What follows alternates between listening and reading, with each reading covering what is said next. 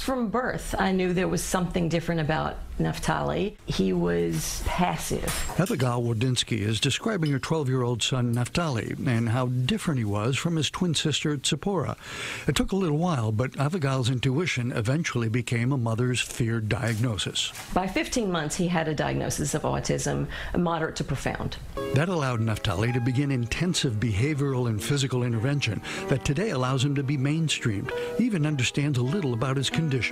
That my brain's larger and my head's shaped different. Sometimes I wish it worked like every other normal boy.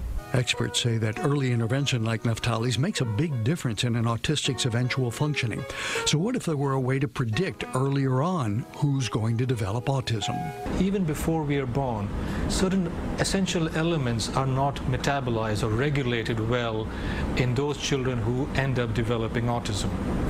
The two elements that we've found to be most dysregulated are zinc and copper. Dr. Aurora and colleagues at Mount Sinai are able to detect this copper and zinc dysregulation by drilling tiny holes through baby teeth and analyzing the way those elements are embedded in the growth rings of teeth. The goal is to find even earlier markers than teeth. A biomarker or an assay, a test that allows us to tell mothers and fathers that their child is perhaps at higher risk. Naftali is doing so well, he and his sister have the same conflicts of any 12-year-olds. Even though he sometimes doesn't see it, I actually do love him a bit.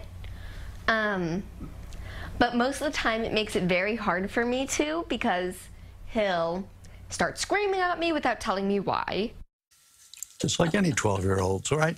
The importance of early detection and diagnosis is that there are certain developmental windows in young children for language, socialization, and so on, and those start to close in early childhood.